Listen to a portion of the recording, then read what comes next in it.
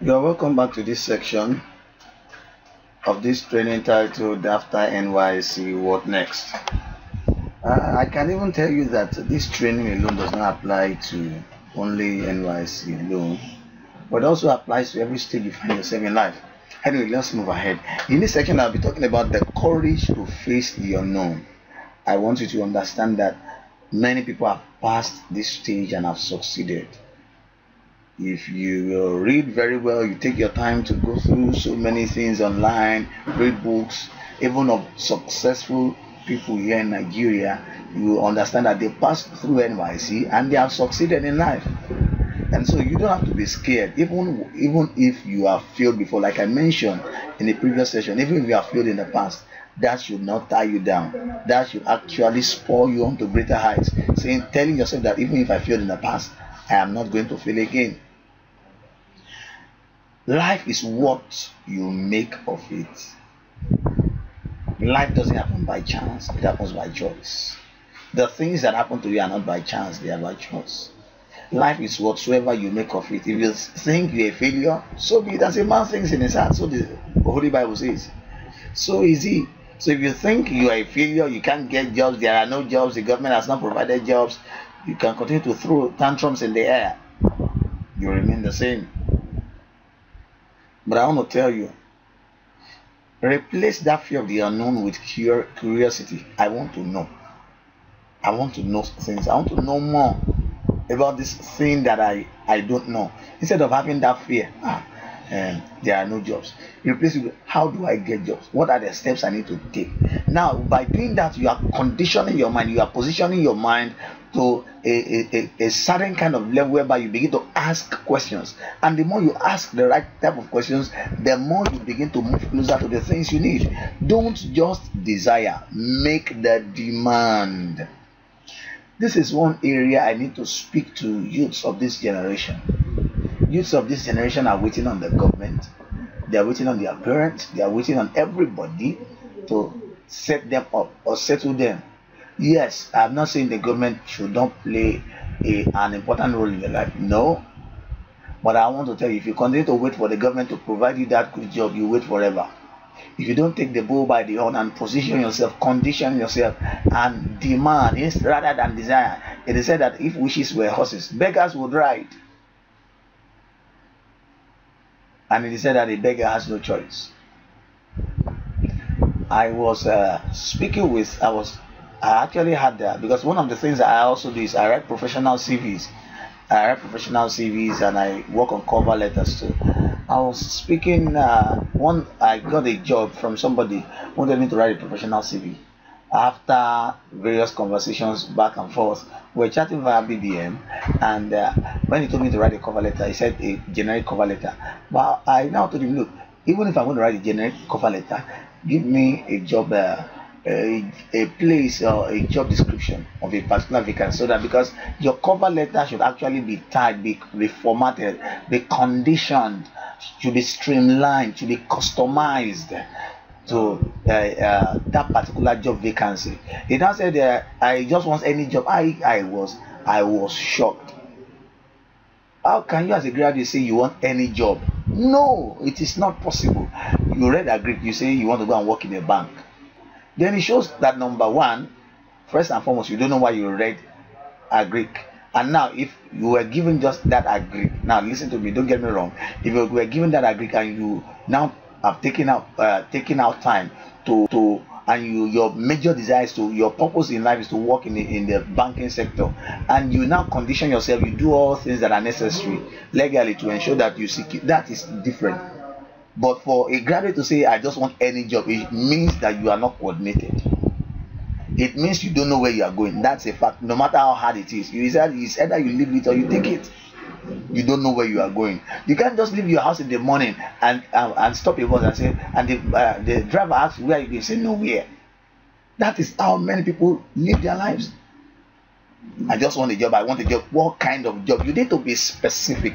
What kind of job do I need? What kind of job is my purpose? Is my career? I even asked the young man, "Do you have a career path?" He said, "Career path." You need to have a career path. And that is why I said you need to summon the courage to face the unknown. It is God that gave me the courage through His Son Jesus. If not, I would have not been able. I know the things my ears have heard. I have a younger brother. Okay, let me put family issues aside. Now, let me say this. As the firstborn of the house, I'm expected by now, I ought to have gotten married, settled down. But no, I am pursuing my purpose, I'm pursuing my vision. And my parents are not all that happy with it. Though they are not forcing me or coercing me into getting married at a certain age. But the things I ought to do for them at this age of my life, I am not doing it yet. Not because I don't want to do it, but because I am incapacitated presently.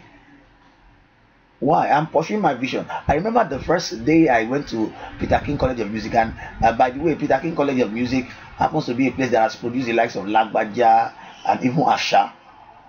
The first day I went there, I got there and I heard the sounds of musical instruments right, left, front, and back.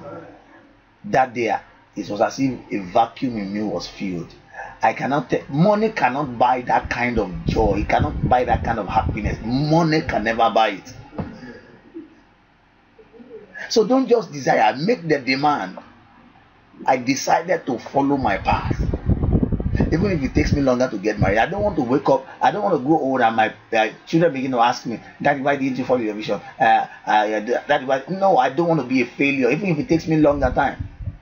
Age is just enough. You might be thinking, look, don't live your life according to societal expectation. Live your life the way God wants you to live it. You are not living your life to please people. You are living your life to please God and to fulfill His purpose for you. And reading music is taking a toll on my time, I know. But at the same time, I'm also learning to manage it alongside my company. So as I go to school, I don't go to school all the days of the week. I have specific days I go to school, and I have specific times I manage my business. Since most of my business is online, I can, whenever I get jobs, I create time. Even while in school, I go about with my laptop and my internet connection. I do whatever it is I want to do, and I still move on in life. Champion your own cause. Now, don't wait for anybody to teach you what to do. Take up the challenge. You have failed in the past, you have succeeded in the past. That is the past. What do you need to do to move ahead? Friend, this is the time for you to champion your own cause.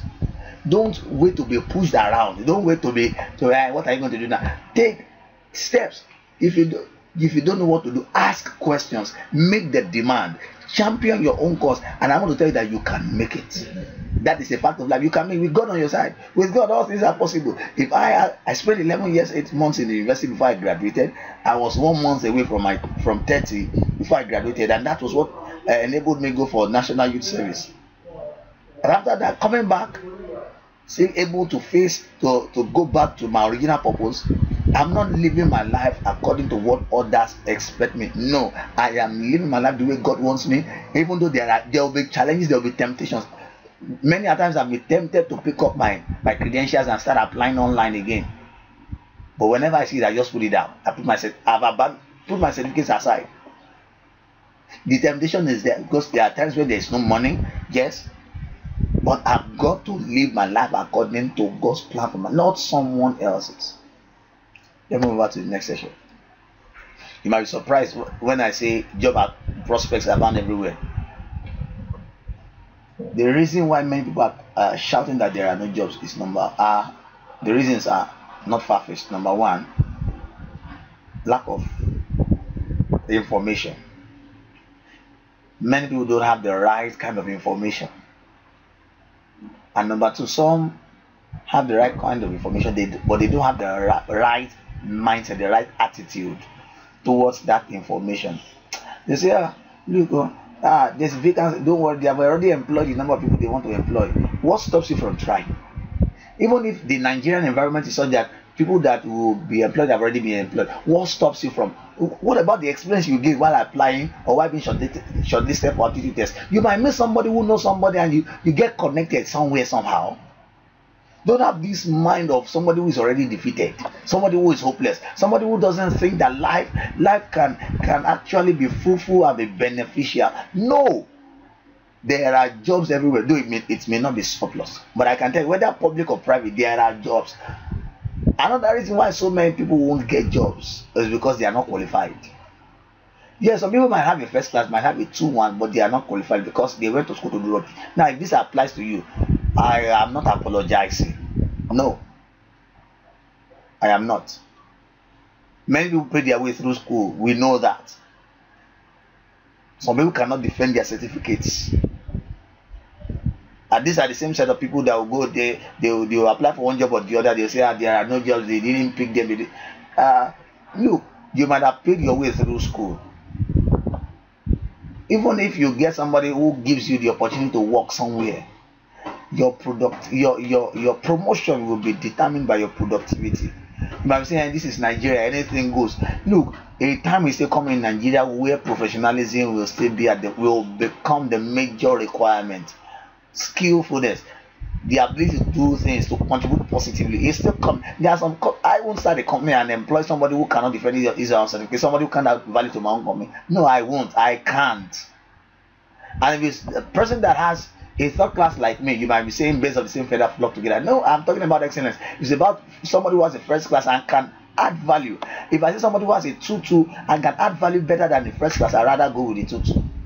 Because in the workplace, it's not your certificate. As one a consultant said, it's your certificate.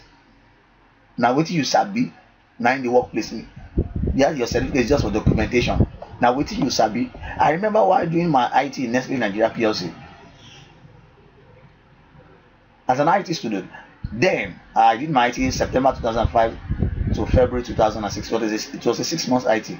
I did my IT in the Human Resources Department, NYSC Nigeria PLC, Agbara Factory in Ogun State. According to company policy, IT students were not allowed to use staff computers. But because of the positive contribution I made to the workplace, I got a time I was there is this I've forgotten now. There was this sick leave and some other things we enter on Excel data sheet on the system. My direct boss says that I do it on his behalf.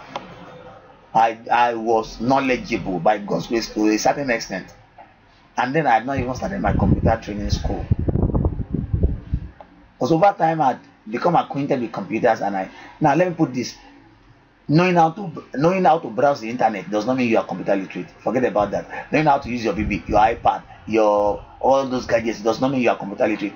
Get down and learn how to use the computer. Those basic 3 packages, Microsoft Word, Excel, and PowerPoint, those 3 are important in the workplace. During my before I closed down my computer training school in 2012 in preparation for service, I remember I trained a graduate of English. All she was just saying was that she had a computer at home, and she was just giving excuse. I trained her, and I remember the story of a particular young man. He had an end in accountancy. He was already working somewhere, and he applied somewhere else. And after the interview and every other thing, he was deemed the best person, the best candidate for the job. So after he was interviewed and everything had been concluded, you know the question that made them drop him: are you computer literate? He said no. He told him, sorry, we cannot employ you. And when he came to my company, then he said he had been postponing his computer training. You can't be in this 21st century and not be computer literate. The fact that you know how to use BlackBerry does not mean you are computer literate. Some people cannot type. Give them a document in Word. Give them a document, a manuscript. Let them type it in Word and format it properly. Tell them you give it 1.5 line spacing. The font should be in 13. The font should be 13 points. Yes, the font face should be Arial or Calibri, or the font type should be in Times New Roman or Vadana or Tahoma. Or you tell them, okay, the font, the document must be justified. Then the title of the document must be centralized and bolded and underlined. Some people then you tell them the margin, top margin or bottom margin must be 0.5 inches, and left and right margin must be 0.7. Some people can, if they hear that, they are terrified. They can't use Excel. Tell them to create a simple formula to add numbers in a row together. They can't do it. or tell them to make a simple presentation.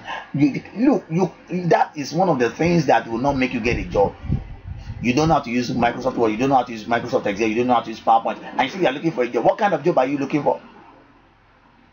Even if it's not used in your place. I remember some years ago I read a vacancy advert on in the newspapers for the position of a driver, and one of the qualities there, yes, one of the things that was asked was they must be computer literate.